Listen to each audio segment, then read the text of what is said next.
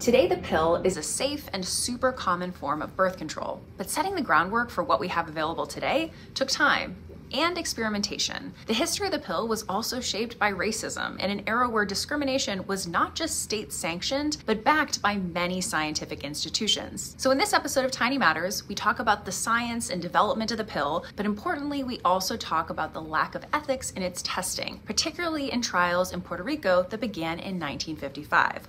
Check out this clip with Annette Ramirez de Arellano. Puerto Rico was trying to get out of poverty, and there was a real change in terms of the economic basis of the society. And women had a greater role to play because so many of the industries depended on basically female labor. In those days, if it was a garment industry, it was mostly women that were employed. It was just a combination of factors. And then the scientists in the United States began developing the pill, Gregory Pincus, but John Rock was also instrumental in getting this set up. They were looking for what they called a cage of ovulating females. The word experimental was not used. The word was new, and that was seen as something exciting, that they were going to be part of this sort of discovery that was going to make women's lives easier and better and give them a greater sense of control over their reproduction.